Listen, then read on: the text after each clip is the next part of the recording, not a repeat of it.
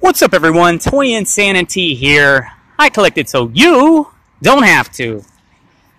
And I got these big old Jurassic Clash articulated action figures, beast taming, squad, dino commander, figure creature, and accessory, big bad multi-packs. Now originally, these came out January at Walmart. And the funny thing is, back then, they weren't called Jurassic Clash, they were called Primal Clash. And I got a theory on that. Came out in January at Walmart. It is now October or November or December. I don't even know. I know it ain't January or February. Okay, anyway, there's three of these bad boys. Look at this guy. You get a Triceratops, a Leoplerodon,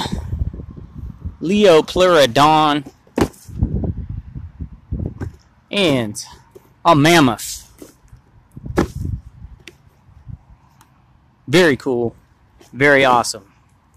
They were called Primal Clash. They're now called Jurassic Clash. And I think there's one of two things. One, Walmart just wanted a distinct name. It is kind of odd that Leonard would even have allowed that. But they're not even in Walmarts anymore. This was like a very early thing. They were called Primal Clash. My other theory is there's a TV show that just dropped, and it's called Primal. It's a cartoon where it's not, futuristic dudes riding dinosaurs, but it is cavemen on mammoths and dinosaurs and such. It's called Primal. It's by the creator of Dexter's Laboratory, Samurai Jack. He was involved with the Hotel Transylvania movies. So it should be a good series. It's on Adult Swim. Check it out. Primal. But these are not Primal. In fact, they're not even Primal Clash anymore. It was the exact figures back then. I got the smaller ones. I'll put a link in the Insanity box below. It was called Primal Clash, now it's called Jurassic Clash. Copies the same, figures the same.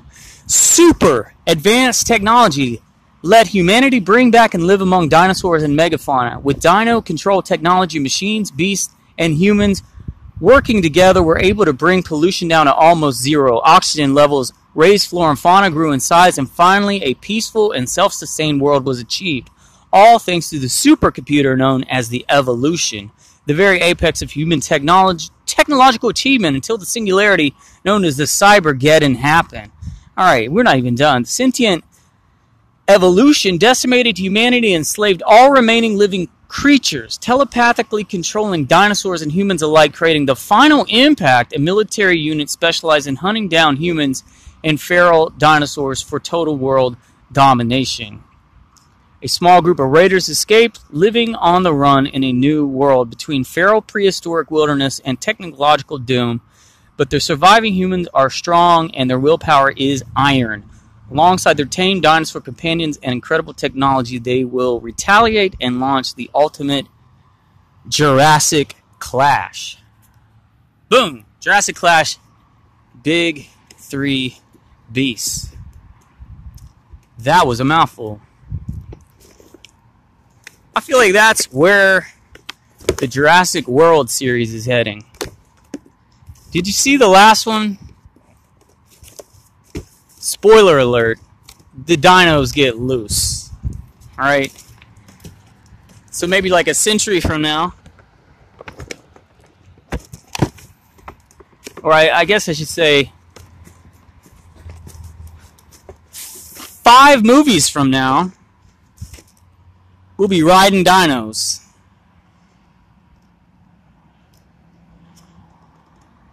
That's a cool mammoth. And you get a little figure to boost, some weaponry. Not too bad. The highlight of these might be the price. Guys, these are only $15. I found them at a local grocery store. $15. No longer at Walmart. Or maybe Walmart is going to restock for Christmas. Who knows about that place? Look at this guy on a Triceratops. This is what I'm saying. Jurassic World 9? Maybe Jurassic World 6. We might be taming dinos and riding them. I don't know about all that Cybergeddon, evolution, and primal impact stuff.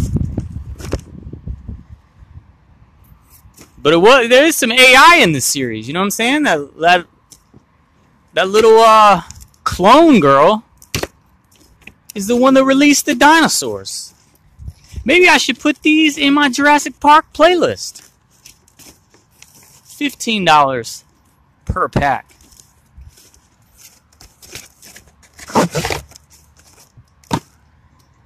Leopleurodon. I tell you what else is cool concerning these Jurassic Clash, Primal Clash figures. You could put your other action figures on there. Wink, wink. That might be a really cool idea. I wonder if anybody's done that before. But that's what's up. Dino Commander dudes on their dinos and megafauna, such as this mammoth. My favorite is the mammoth.